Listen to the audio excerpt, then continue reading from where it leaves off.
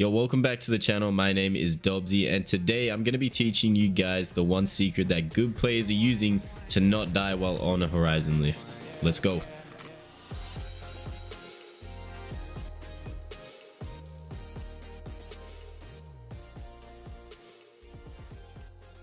Alrighty guys, so this is a trick that I've been basically learning or more so have picked up pretty much during the start of this season. I've been playing quite a lot, as you can see, and it's something that I never used to do.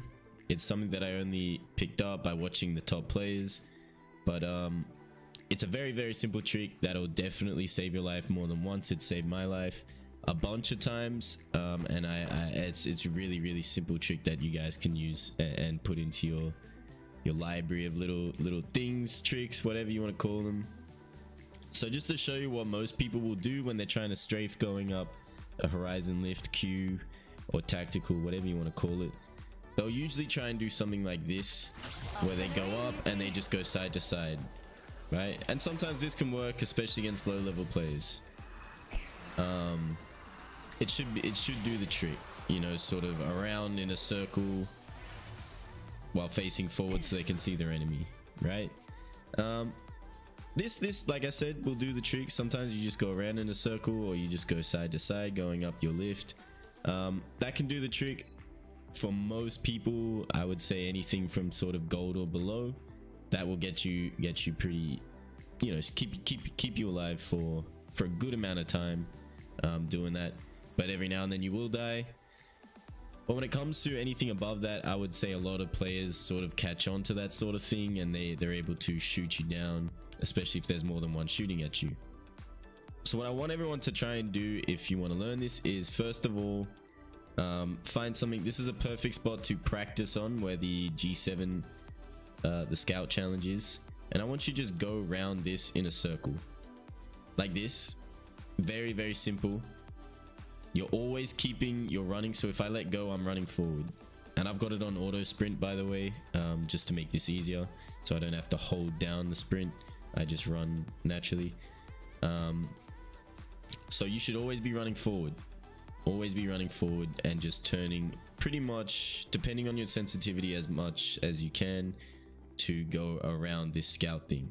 And what this like scout podium is doing is acting as like a little practice spot for your horizon lift, because what is going to be happening is when you're going up your horizon lift, you're doing the exact same thing.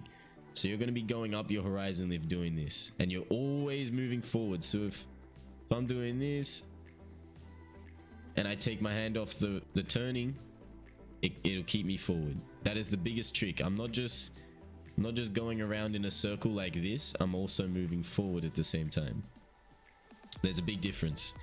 So it'll look something like this when you go up your tactical.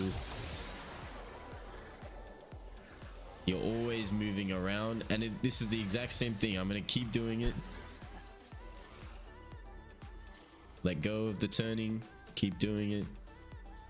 So you can see there's a big difference between that and me going around and around and around in my tactical, because you get a much wider range of motion when you're going up. And yes, you're not really able to shoot, so obviously if I'm doing this, I can't get a beam going off. It does make it a little harder to do, you